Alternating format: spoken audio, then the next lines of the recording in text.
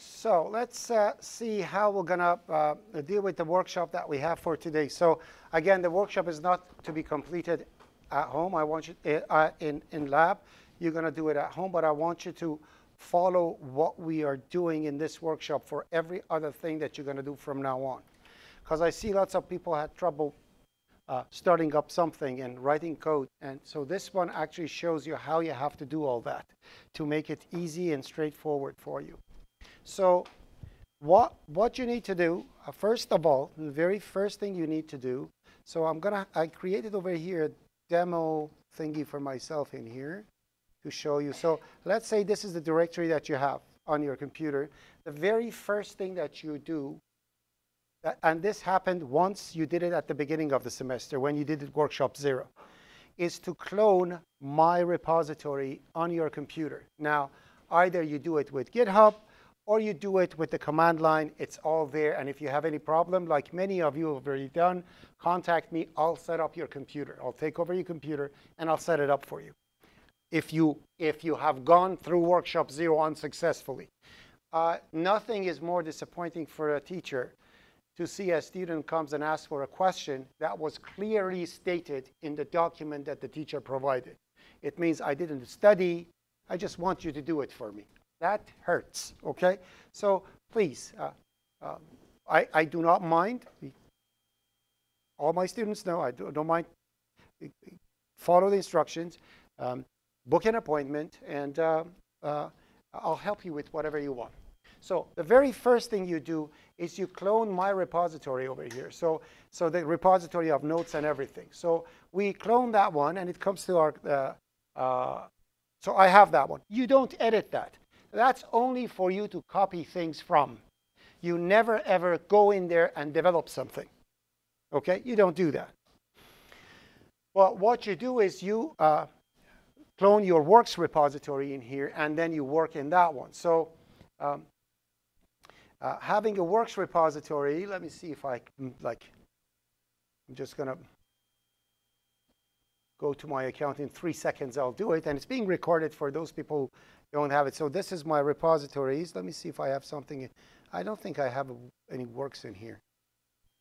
Now, I'm just going to create something. So I'm going to create a new repository. IPC144 works. Well, let's make it lowercase so it's easier. IPC144 works. And it's a private one. I am adding README file. And you have done all these things, hopefully, already. And I'm going to put the .git ignore. I create the repository. And it's done. The only thing I need to do is to replace that git ignore with Fardad's git ignore so I don't send garbage to GitHub. Git ignore says to Git what to ignore when upload and download. You have to overwrite with that with mine. So now that I have IPC144 works, obviously in here I'm going to write my student information and all the good stuff. But I'm going to just I'm going to clone this one right beside Fardad's repository. So I'm cloning this. You don't need to do it now. Today you're just going to download it and do the workshop. You can do this at home. But if you have already done it, what you need to do, so this one is cloned too. What you need to do, if these two are already on your computer, starting the work is to right-click on a repository, pull to make sure everything is updated, and then right-click on your own repository. Don't trust yourself. Pull. Make sure they are both pulled and they're updated. So it means your computer has the latest stuff on it. OK? Now I'm going to put the git ignore over this so I don't put garbage on GitHub. So I'm going to copy the git ignore from Fardad's repository and put it in mine. Paste and replace. You'll see it's red. Anything that is red like that, or you know if it's not red, you just changed something. You want to know what is changed? You can either in here go to Tortoise Git and do a diff. It shows exactly what it was and what it is now. So it was like left side and it is at right sides. As you see, some stuff are added. That's all. It shows you what it is. If you don't have Tortoise Git, you can always push it to Git and on Git watch it on GitHub. GitHub has all these features over there. Anyways, Now I'm going to create my workshops repository because I don't have one. All lowercase because on Linux is easier. So I have it on workshops repository. Now in workshops repository, what I will do, I'm going to go to FireLads. I'm going to go to workshops. Workshops 3 I want to work on. I right click, copy, and paste it in mine.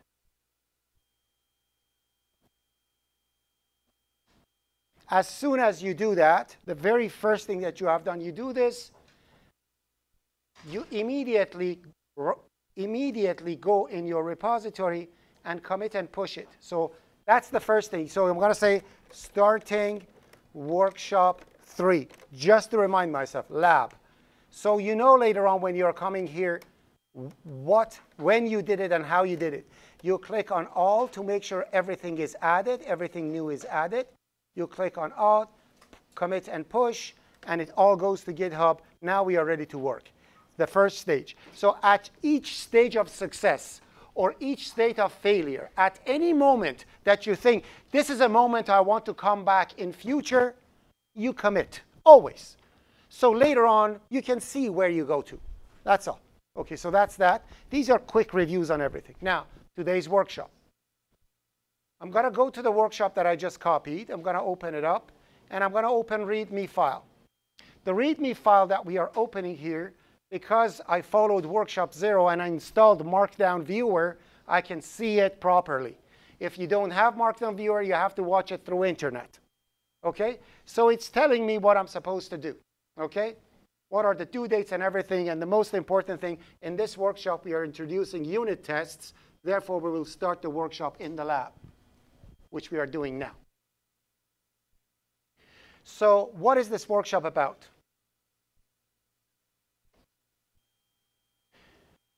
So lab, I'm sorry, I hate to read from what I post, though. That's the worst type of teaching. But I'm pretending I'm you, and I'm reading it for the first time. That's what you do. So, and I did the worst thing that all you guys do.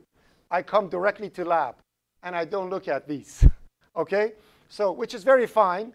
But if you see something strange is happening, like the due date doesn't sound right, things like that, first go back up, see if there is anything over here different, and then read it, like lab due dates, this part of the lab, yada, yada, yada. So they all may change from lab to lab, depending on what labs are. Anyways, so in this part of the workshop, you will start by writing, and let me make it bigger.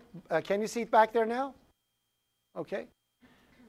You will start by writing a module. When we say a module, I mean a separate file.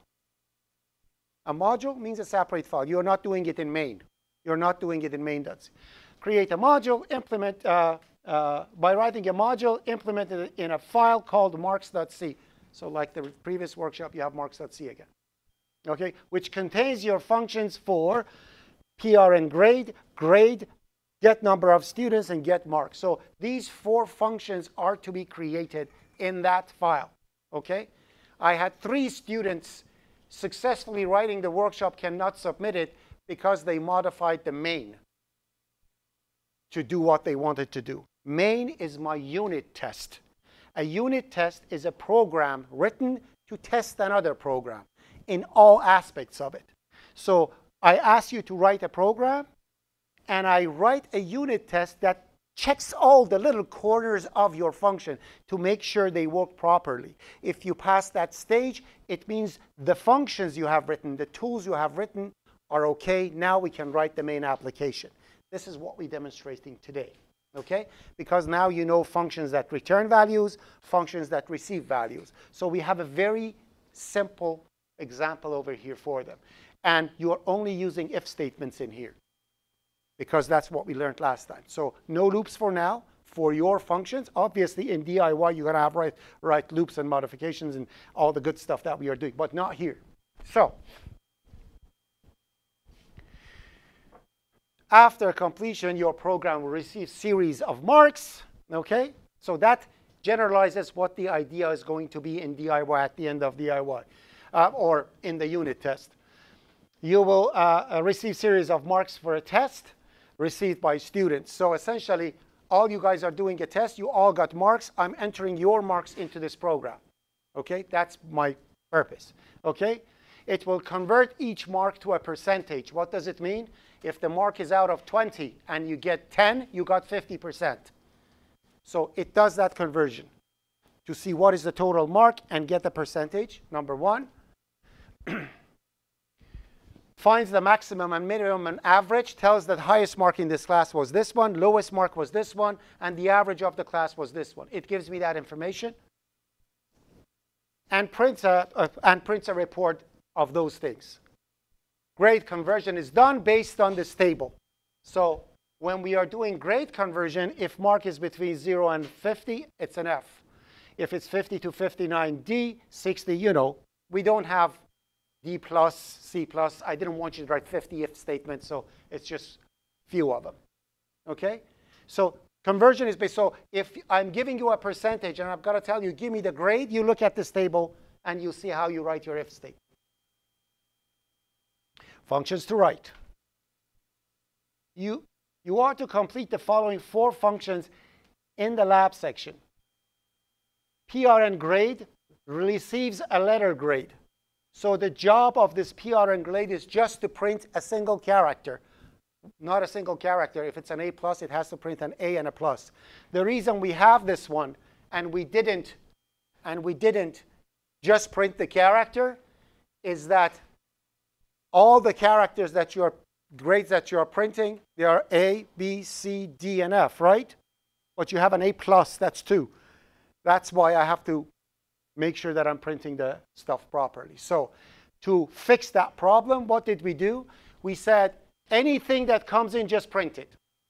If it's a single character, just print it. Okay? That's number 1. If what you receive is a plus, print an A first. So it's A+. That's all. So your function, and I'm going to write the pseudocode for it, what the pseudocode is. So in the pseudocode, we are saying this is the function, and this is the example of the function. So when you pass the function an x, it prints x. When you pass b, it prints b. When you pass plus, it prints a plus. That's all. Okay? The pseudocode of the function receives a character argument. I call it arg. I named it something else. For the sake of pseudocode, I'm saying if arg is plus, print a. Then print the argument. Done. So that's the code you are writing in that function.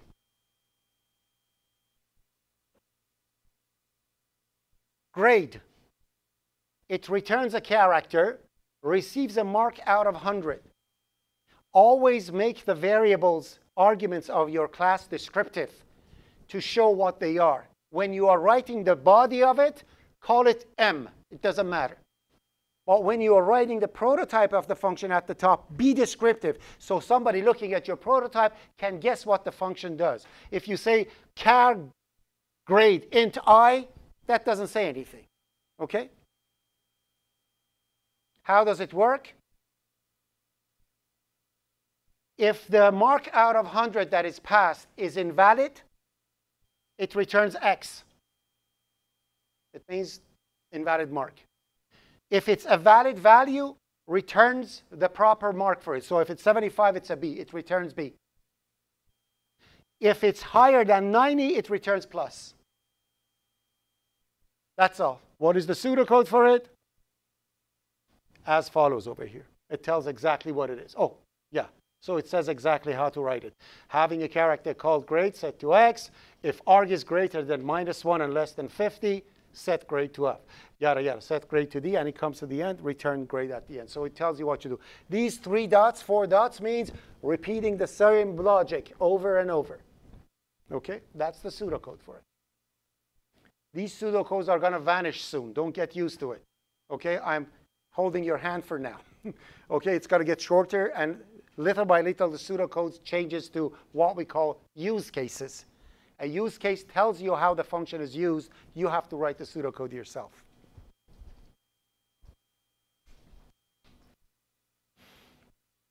Get number of students. It receives number of students and returns it with a twitch. What is it? Only 5 up to 35 is acceptable. If the user enters anything other than that, it's going to print a proper error message and return 0 instead. So if you're asking for, number of students, the user says 3, you return 0. And you print an error message saying, hey, minimum is 5. If user enters 100, you say, hey, maximum is 35. And you return 0. Pseudocode is here. Get mark. Int maximum acceptable mark value. You see, big thing. I'm not going to use that in my, when I'm writing, I'm going to write just argument. It's going to be called max. Okay, I'm not writing that one when I'm coding because I'm not crazy. I don't want to type 9 hours. But when I'm explaining what get mark does is that. So what happens over here, you get mark receives 50. It means the marks are out of 50. It means values between 0 and 50 is acceptable. And it gets it accordingly. So if you get 25, it returns 50%.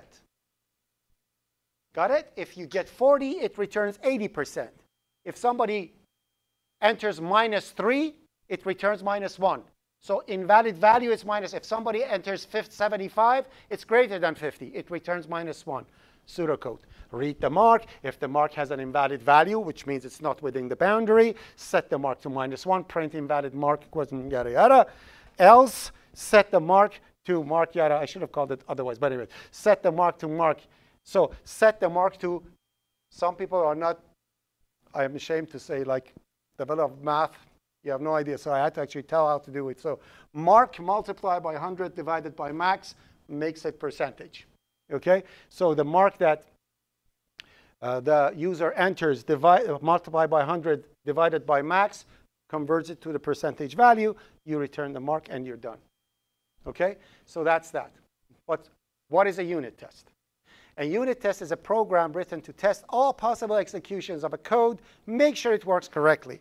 Looking at the main provided you will notice that initially 4 tested functions are there. So when we look at the main, one of the good things is that when you get my stuff, as you see, I double-clicked on README and I opened it, right? You can actually do this. So just keep that in mind.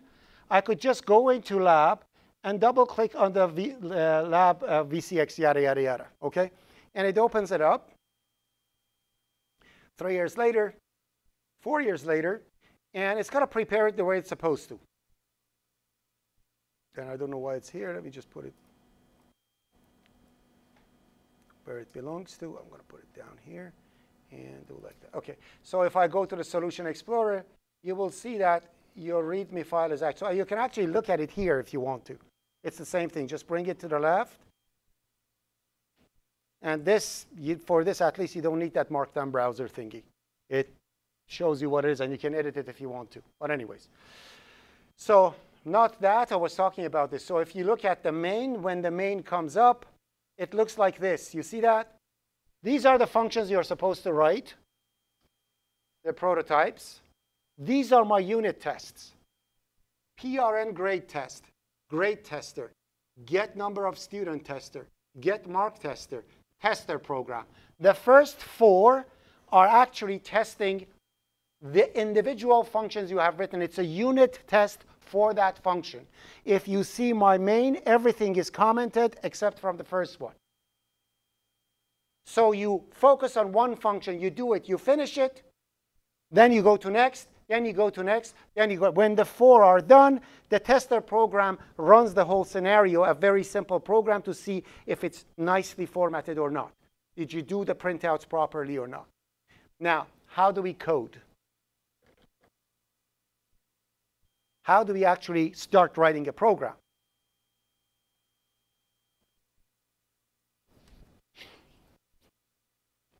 So initially, all but one of these functions are commented out.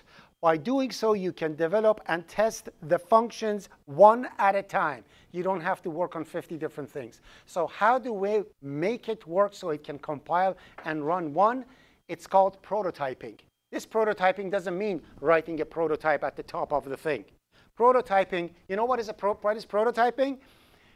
In old days, they used to do that. Now they're doing it on a computer. So you want to build a house, they first build a small maquette for you, what we call a prototype of the house. So you look at the house and say, yeah, this is good, that's what I want, right?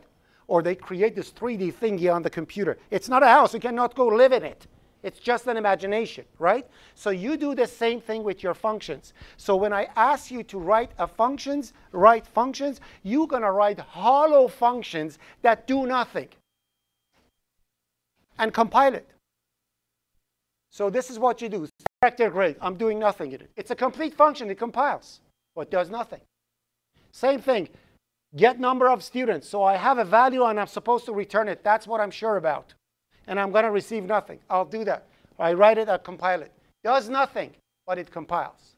So you write hollow functions for the things you want to write. You compile, you make sure your hollow function compiles. If you execute it, nothing happens. Then you start with the simplest function that appears that it's not using the other functions. So in here, when I say PRN grade is supposed to do a grade. Am I calling another function in here apparently? No, I don't think so. Get number of students, am I calling any of the functions over here? No. Get mark, am I calling any other functions in here? I don't think so. Grade, maybe I am because it's getting an integer and it's supposed to return the grade. I don't know. Maybe grade is used in this. I don't know. Okay? It doesn't matter. Even if you have to call it, call the dummy function. It doesn't matter. It compiles, although it does nothing, but takes you one step ahead. And that's how we are going to do it.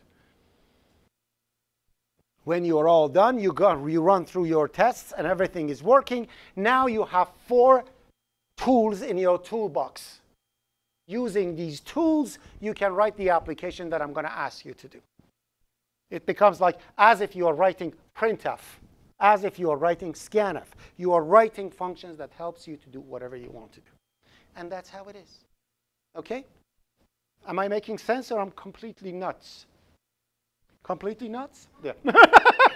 Am I completely nuts? Yes, you are completely nuts out of your mind. Okay, so that's what we are going to do. So again, number 1, you pull both repositories to make sure everything's updated. Number 2, you copy that one from my directory to your directory. You commit and you say start working. Then what you do next is this. Take a look.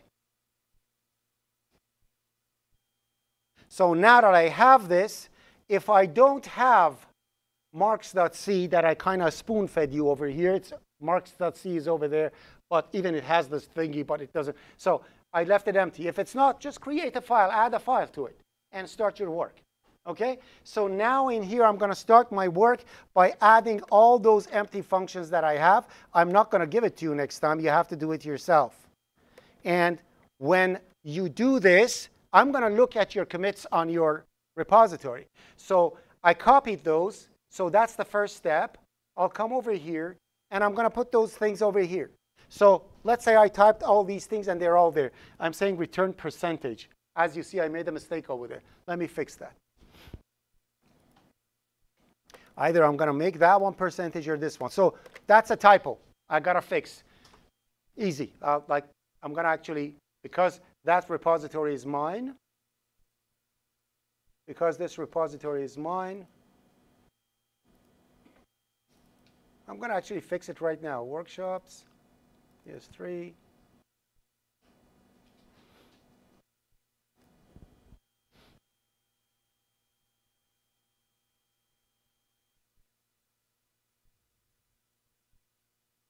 Where was it?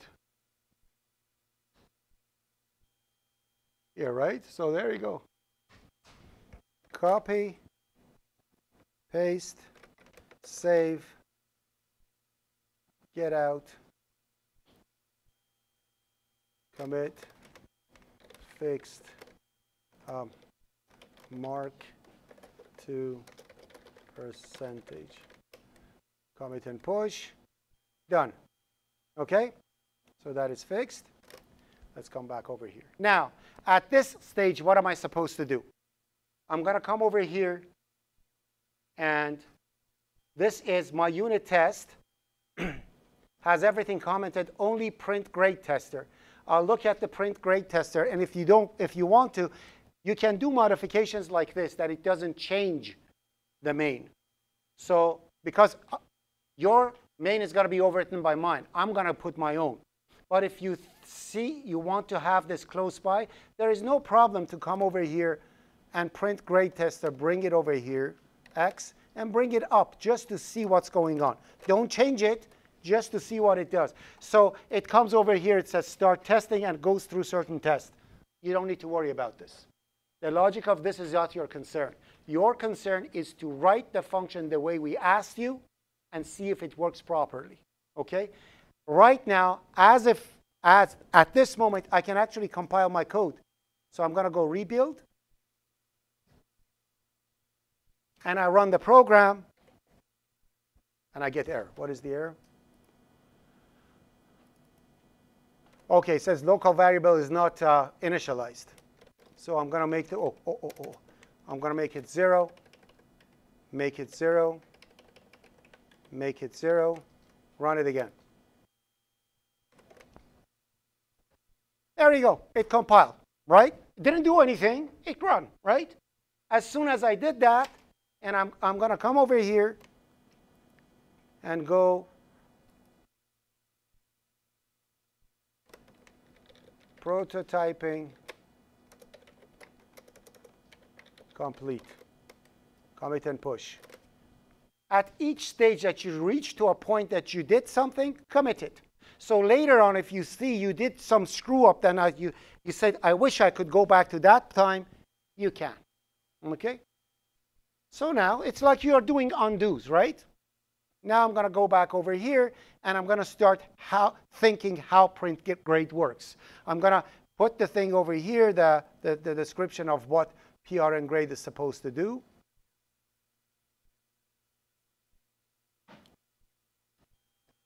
Put my code at write. And start coding. That's PRN grade. That's the pseudocode. I'm going to start coding. That's what you're going to do now. So please start doing it. And if you are on school computers, you can always download zip if you don't want to go through the stuff, and have some memory stick or something so you can carry it around with you. So if you're at school computers, all you need to do is to go here. Where is it? If you're at school computers and you want to work on school computers, go to the repository. Oh, that's not OP244. My mistake.